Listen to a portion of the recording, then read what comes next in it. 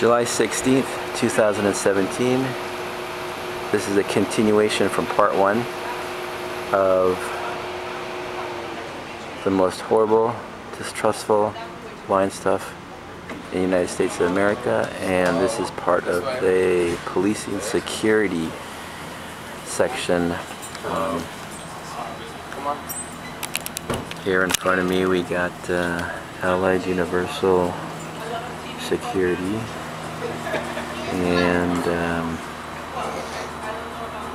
they seem to be okay. There's nothing really wrong with them. Most of them are older and from foreign countries. I don't have a problem with them.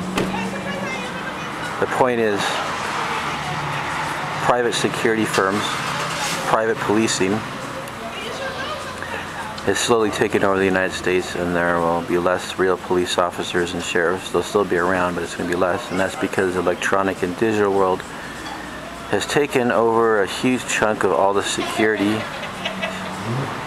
and we don't need police anymore, but they'll still be around.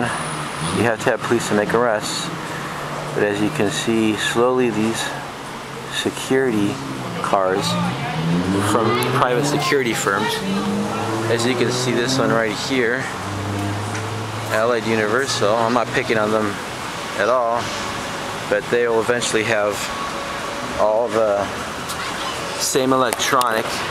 Many years down the road, they'll have the same electronic and stuff, equipment in their car, and eventually they'll probably even have some of the police and sheriff trunk stuff, the big heavy modulators the size of a few suitcases, that do literally just about everything imaginable for real on this planet as they drive by, hitting one single person or hundreds of thousands of them to control their mind. There are so many patents out there right now in the United States of America, hundreds and thousands, but they only use a few hundred of them right now in the police trunk, that control any person's mind literally through frequencies, subliminal images, radiation, biofeedback. It's endless what you can do with those four alone. So I'm pretty much done. We'll move on to the next section of this documentary scientific matrix series of LA and Ventura County.